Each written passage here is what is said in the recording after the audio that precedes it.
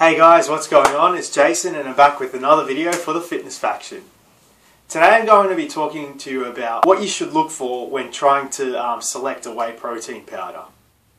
So first I'm going to go over a few things that I discussed in my other protein video, which I'll have an annotation in the screen somewhere over here.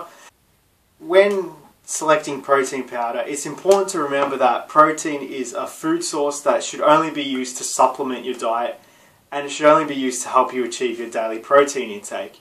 You shouldn't rely solely on whey protein powder as your only source of protein. You should, however, look to whole foods such as meats, such as chicken, fish, steak, etc.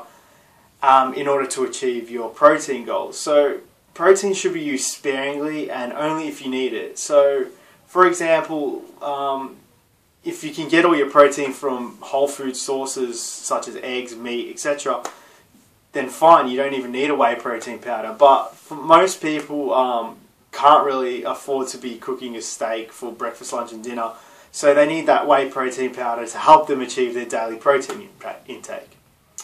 So next I'm going to talk to you about how protein is actually manufactured. So whey protein is actually a byproduct of the cheese making process. So most supplement companies actually don't make their own protein, even though some of them will state they do. Supplement companies get their whey protein from cheese manufacturers. So what happens is, obviously cows produce milk, which is turned into cheese. And what's left over from the cheese making process is the whey. This goes through a process of special filtration and drying that is used to produce the whey protein. So supplement companies buy the whey off the cheese and then they filter it and dry it in order to come to the product that we know as whey protein. So what do I look for when I'm selecting protein? Well, I've got the protein that I use right here. It's just from it's actually from a direct company. Like, it's not from like one of the big brands like Optimum Nutrition or something. I buy my protein direct from the wholesaler, and it just comes in like a big box. I order in like batches of 10 kilos, so they come in like 4 2.5 kilo bags, and yeah, this will last me about a month, like, per bag. So I only have to order protein every 4 months or so. So what do I look for when I'm buying protein? Well, the first thing I look for is the highest amount of protein per serving. Now, I've seen brands that go as low as like 28 grams per serving. I try and look for at least 30-32 grams of protein per serving. This whey protein powder actually has 33 grams per serving, so that's pretty good. I wouldn't really go anything below 28 grams per serving. The second thing I look for is the lowest amount of carbs and fats. So when I take protein powder, I don't really want to get anything but protein. I only use the protein powder to help me achieve my protein goals. So anything else that comes in the protein powder is sort of something that I'd rather get from other foods. So if I want more carbs, I'll just go eat a banana. If I want more fats, I'll go eat some almonds. Like, I don't want to be getting my carbs and fats from protein powder. So when looking for protein powder, I try and find the brand that has the lowest amount of carbs and fats. This protein right here only has 4 grams of carbs per serving, which is pretty decent. It's not the best, but it's alright. And it's only got 3 grams of fat per serving, which isn't too bad either. So yeah, I like to try and keep the carbs and fats as low as possible. The third thing I look for is the lowest amount of calories per serving as well. So pretty much the same rule as with the carbs and fats. You know, I'm only using the protein powder to get my protein. I don't really want to get extra calories from my protein powder. I'd rather eat something else to get my extra calories in. You know, if I want more calories, I'll eat more fruit, or you know, I'll eat more food. You know, why get calories from protein powder, which isn't very filling? You know, it's not very. I don't find drinking protein powder like to be too enjoyable, if you know what, if that makes sense. Like, I would rather get my calories and my carbs and my fats from whole food than from a protein powder. Like, the protein is just used to get my protein in. The fourth thing I look for is a good amino acid profile. So I don't really take a separate amino acid supplement. I just make sure that my whey protein has a good set of amino acids.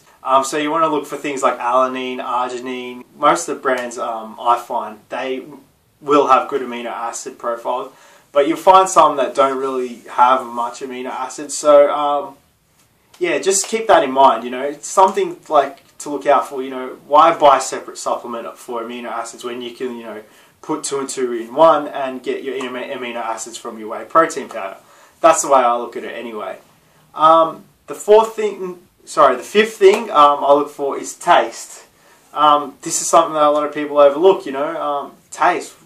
Why get a protein that tastes shitty? You know, if you're gonna be drinking it probably at least once a day, maybe even more if you don't eat a lot of meats and stuff like that. So you want it to taste great. The flavour for this is chocolate. Chocolate's probably my favourite out of all the flavours, like in most protein brands, but flavours will often vary depending on brand. Like, this chocolate will taste different to another chocolate from a different protein manufacturer.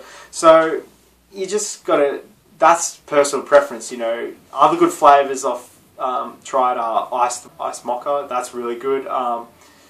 Vanilla, banana's not too bad, and yeah, there's probably countless other protein flavours out there. That just comes down to preference, and so you gotta decide what you like. You know, I can't tell you what you like. And finally, the last thing I look for is price.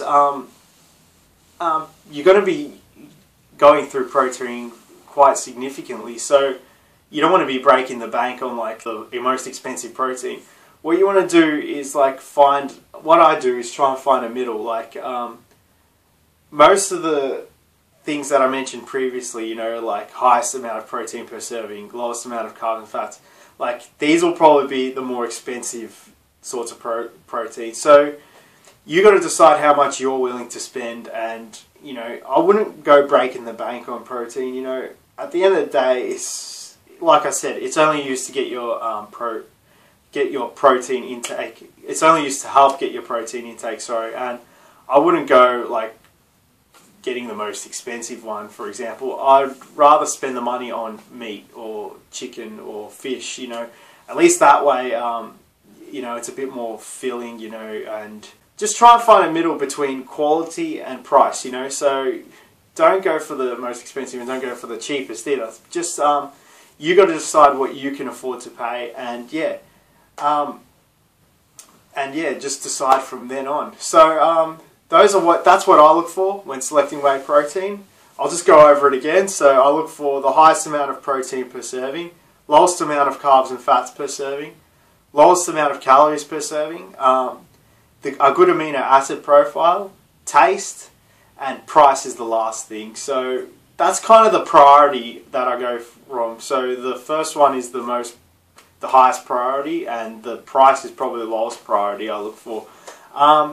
But that depends on, when choosing protein, choose wisely, you know, and yeah, basically choose your protein to suit your needs. And yeah, hopefully I've raised a couple of interesting, you know, points to get you thinking about like what you should be looking for when choosing protein. I hope I helped you out today, guys. I really do. Please check out the Facebook page and the website. Be sure to like, comment, and subscribe, and I'll see you guys for the next video. Thanks.